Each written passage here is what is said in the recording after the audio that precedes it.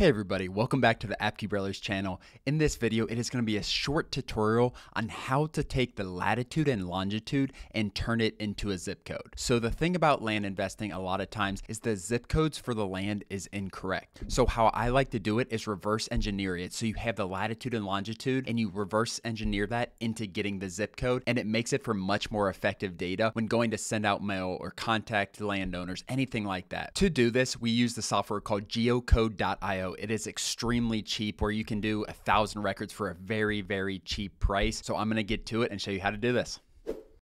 All right, so on here, I have a very simple data set. I have the lot acreage, I have latitude, and I have longitude. And what I want to get out of this is the zip code, and I can also get on geocode.io, I can get the parcel address as well. So you're going to get very good data out of this. So let's get over to geocode.io.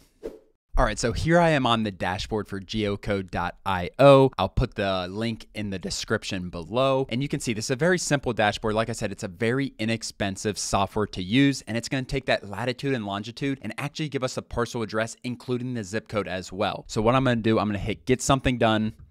I'm going to hit upload a spreadsheet. Then I'm going to upload a spreadsheet.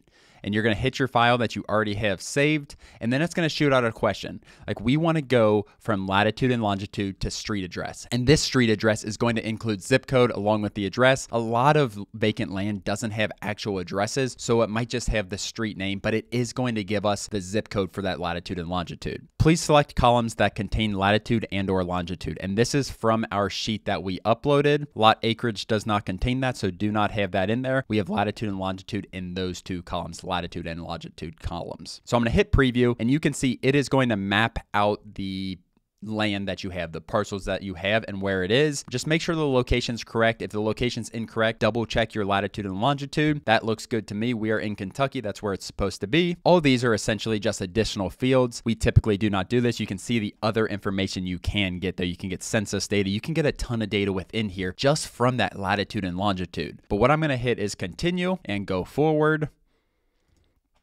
And then you're going to hit start. This is basically going to be the download, and it is going to process on your dashboard. And the bigger the file is, the longer it will take. That was very quick because it was just about 20 lines, and I'm going to hit download.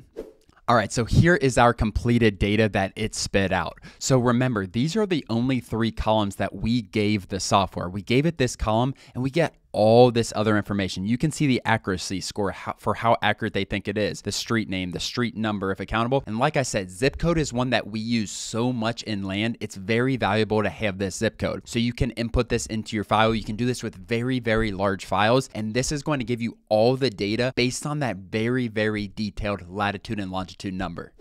Hopefully that video was helpful. We use geocode.io for so many different things in our land investing business because how valuable it can be with just giving it that latitude and longitude number. Otherwise, if you have any more suggestions for videos like this, please leave the ideas in the comments below. If you have not already, hit the subscribe button right below. It really helps us move forward and grow the Apke Brothers channel. Other than that, thank you so much. We'll see you next time.